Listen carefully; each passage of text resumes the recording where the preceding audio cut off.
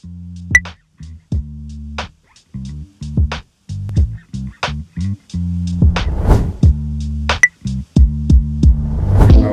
is going on, guys? Welcome to the 12-week out video. So I thought I would start this one off by giving y'all an update of something that's probably like one of the biggest things I've done for myself and ultimately for my self-growth in a really long time. So what that is I quit my job of 3 years. So I haven't talked about it much on here. I think I talked about it maybe 2 times in last year's prep series.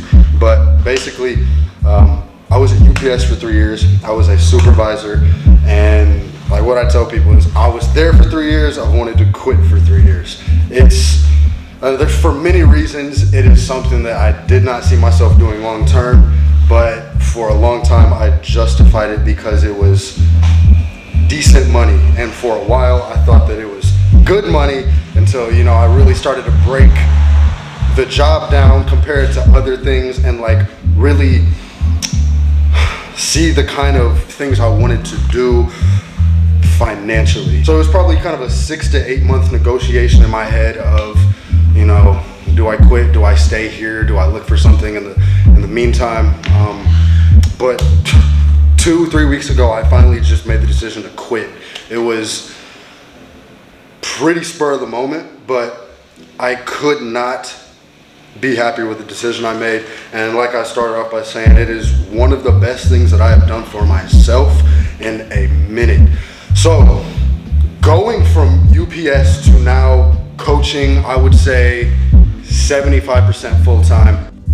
All right, so going back and editing this, I don't think that I explained this in the level of detail that I wanted to. So the entire reason behind quitting was I have this online coaching business that has been put on the back burner because I'm just not able to put that time and effort into it.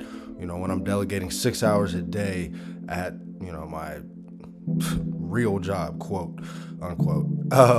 But it was just time to prioritize that, put myself in an uncomfortable position for the time being to be able to fully support myself with coaching, which is my passion and everything that I want to do with my life. That is kind of the goal. So like my reason behind quitting was with the amount of time that was delegated to going to work 5 days out of the week, took away from the time that I had to put more effort and value into my business, into my clients, and, you know, the momentum of my growing my business to where I could financially support myself solely from it was just stalled. And I mean that like mainly from an aspect of the mental capacity I have in a day. Like if I'm getting up at 4 or 5 a.m., working up until I go to work around 11 o'clock, by the time I'm off work at 5, 6 in the evening, like I'm done mentally, like I'm shot. So it was like a decision that it wasn't easy. It was a decision that I made to put myself in an uncomfortable position right now, maybe financially and, you know, just stress-wise, knowing that it eventually will pay off and that it's basically a means to an end. It is. Right now, this time period is vital for me to be putting in as much effort as I can into building my business, becoming reputable, and, you know, gaining knowledge along the way. Because at the end of the day, this coaching shit is my career, and really at the end of the day, it was just like I better start acting like it. You know, I'm not gonna be at this job for 5 more years, wishing, damn, I wish I would have quit a long time ago. Like I'm happy with the decision. I really am, and this is the most effort, time, and energy that I put into my business, and I'm just gonna keep applying pressure until it is what I want it to be, and then I'm just gonna keep going up from there. So I just wanted to start off with that little clip, kind of let you guys know where I'm at, you know, with what I'm doing career-wise, let you guys know how passionate I am about this shit. This fitness shit is honestly my life. So you guys enjoy the rest of the video, and as always, I appreciate you for tuning in. So you do your thing and drive, and Yeah, we'll try. You rolling? Yep. Guys. Give me 1 second. Okay. Alright. Guys. So, we're officially there. We officially hit that threshold. I was hungry last night. So, last night was the first night where I'm experiencing hunger laying in bed, where it was difficult to fall asleep because I'm hungry.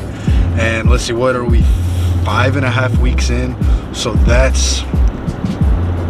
it's happening later than I expected, to be honest. And I think something that plays a role in that is what's on my plate in terms of being far more busy and just things to get done in a day opposed to last prep. So a busy mind is gonna inevitably, you know, just have me focusing on hunger a little bit less. So there's goods and bads to that, but what I just kind of remind myself of last night, because I was kind of excited about this. Sounds weird, it's kind of excited though.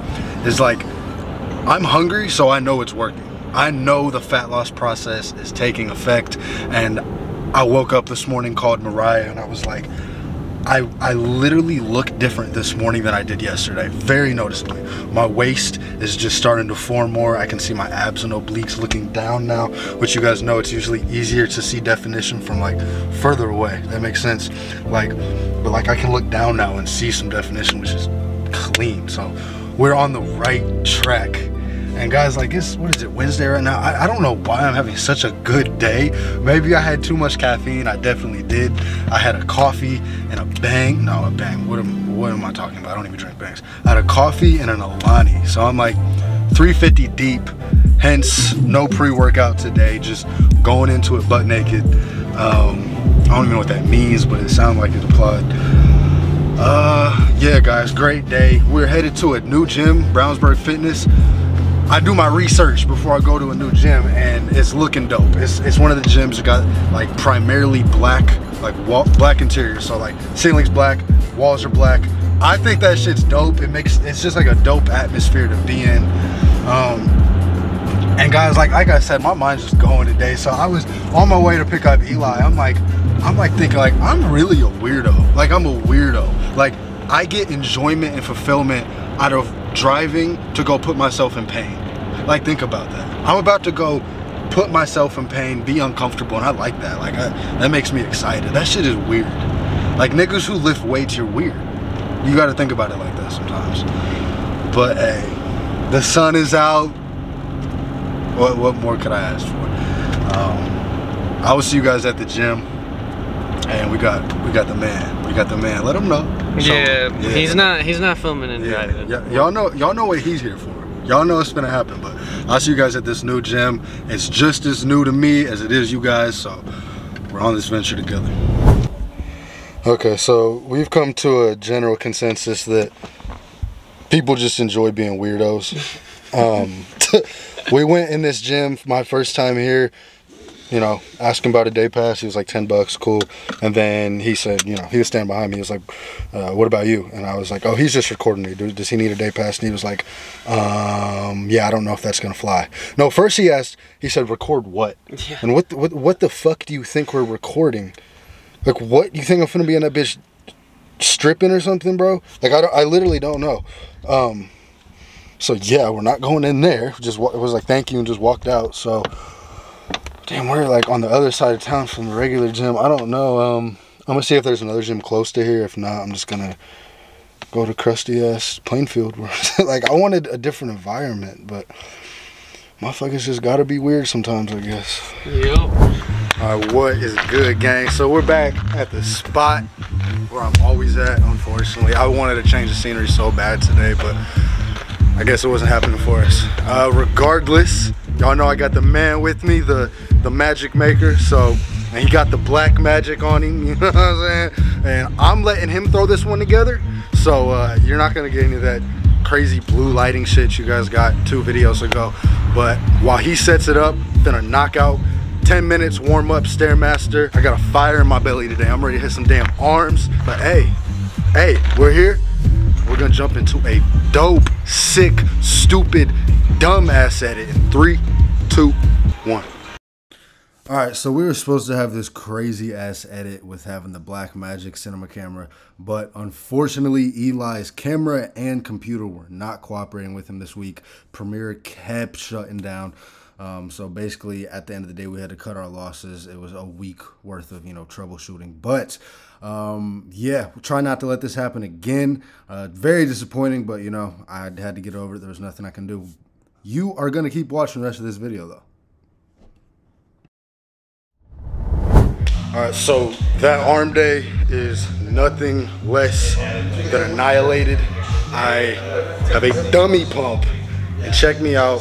The shoulder shape and striations are coming in a little bit, but I don't think I've given you guys a real physique update or just look especially pumped since this series started. So I'm gonna give you guys kind of a raw breakdown of what posing is currently at. Got the routine down, just gotta perfect it, smooth it out a little bit. This is what we're working with.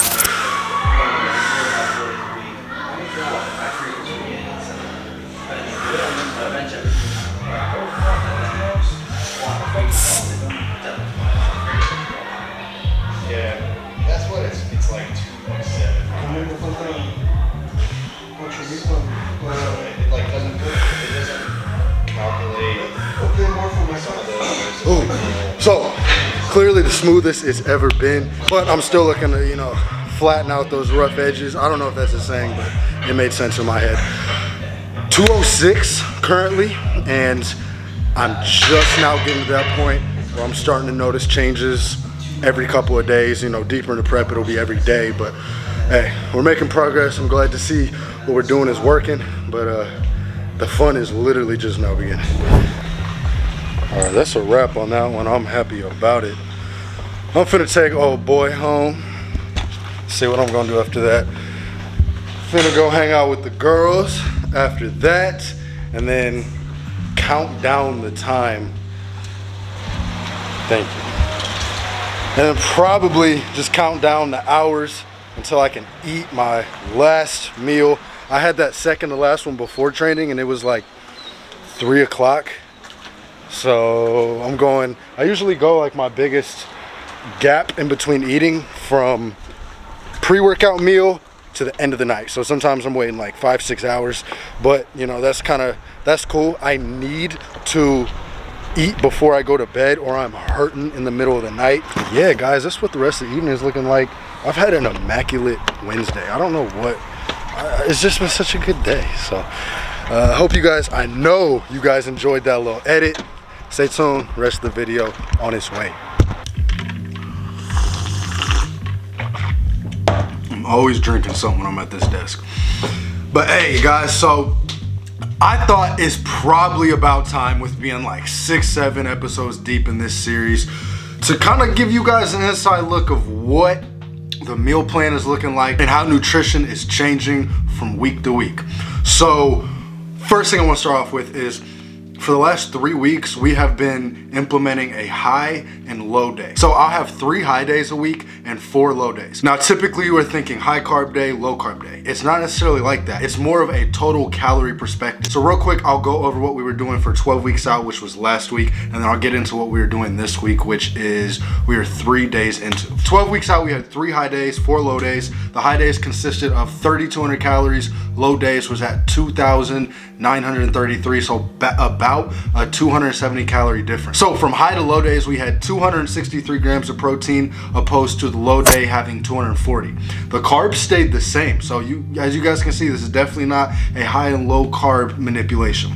What really drastically changed was my fat intake.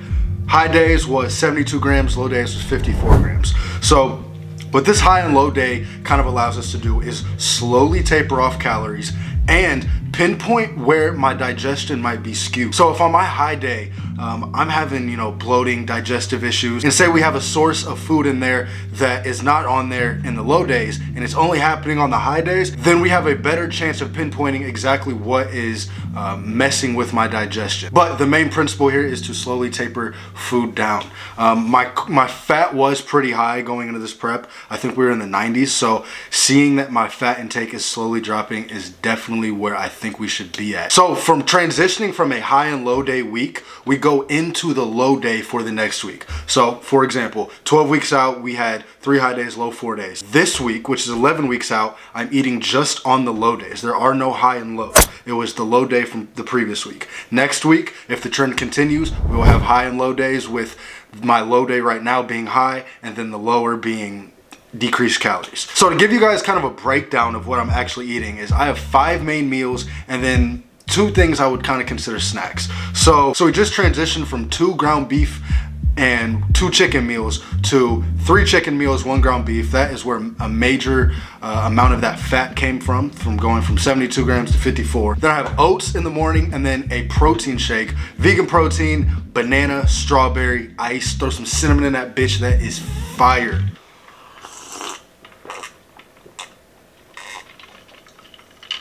These recovery aminos be so heat.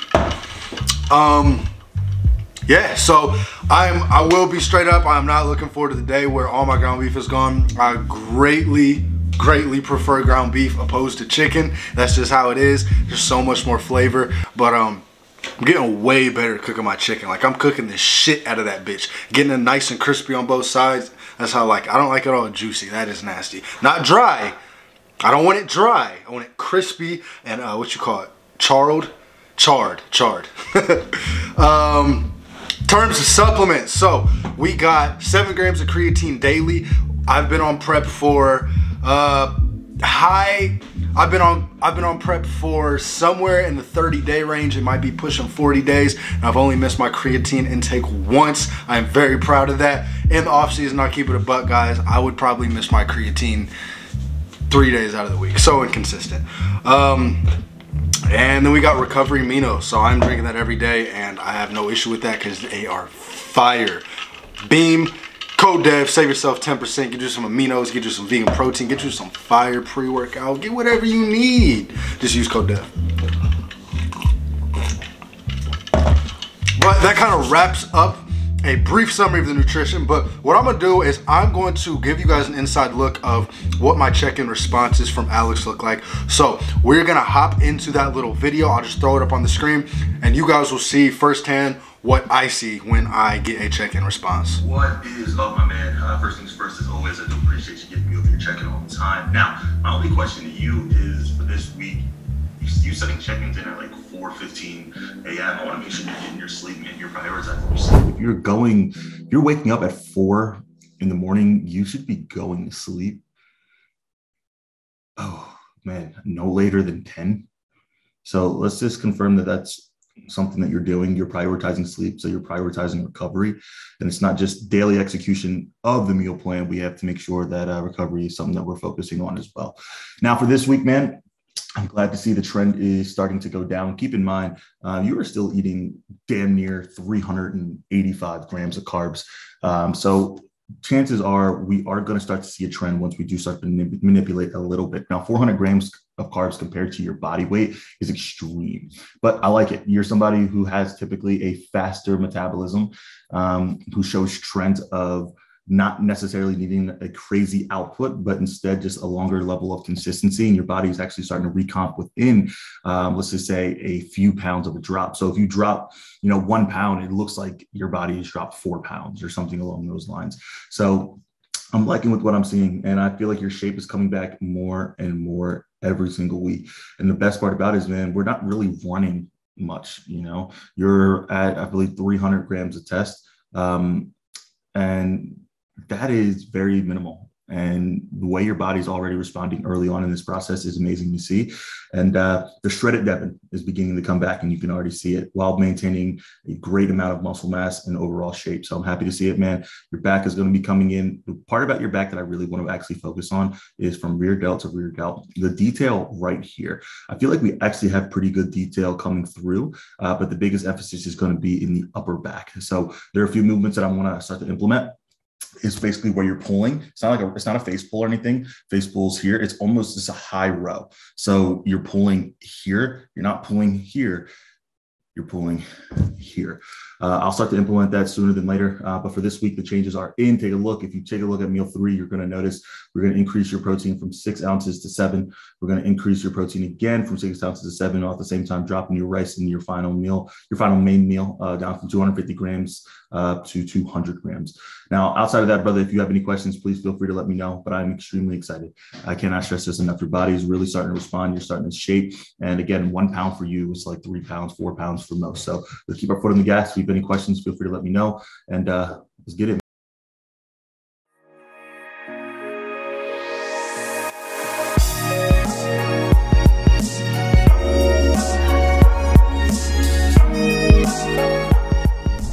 All right, so we finally got a day where it's not like 43 degrees and snowing in the beginning of April, which is really nice. It's like, it says it's 65, but somehow I'm still a little bit cold.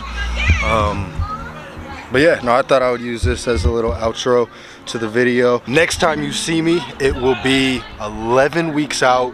It's in 11? Yeah, 11 weeks out. It is crazy how fast this prep is going. And yeah, no, I'm just excited to keep training. I'm not letting, even on my off days from the gym, I'm still getting my cardio in, still on the Stairmaster. So I feel like I'm embracing the process literally as much as possible.